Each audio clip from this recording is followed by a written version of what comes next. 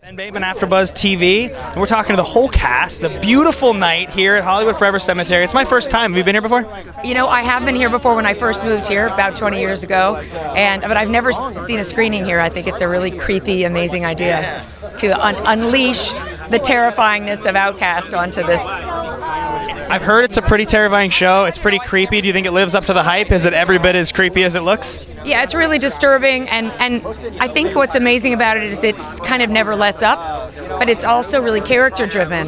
So I think there's a lot of stuff that people aren't going to expect, and so, you know, you get invested in it in ways you don't quite understand, and a lot of stuff is going to happen that is not as obvious as you would think in regular horror genre. You know, things surprise you. Are you a fan of the horror genre? Like, do you have a history with it? I do like horrors. I have not been in a lot of horror. I was in the X-Files, so I played her sister, Melissa Scully, so I have a kind of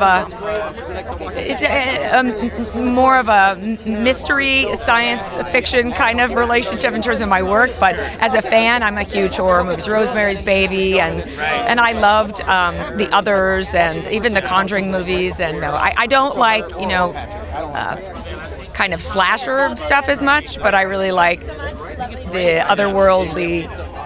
The Others is really creepy. Yeah. Super creepy. I love ghost stuff. Yeah. Can you give me one juicy detail? What's something I can expect to see this season here on Outcast? I don't have a pen. I have a pen. I think you will expect to see very cringe-worthy, terrifying moments where you might want to be hiding. And I don't recommend that you watch it alone.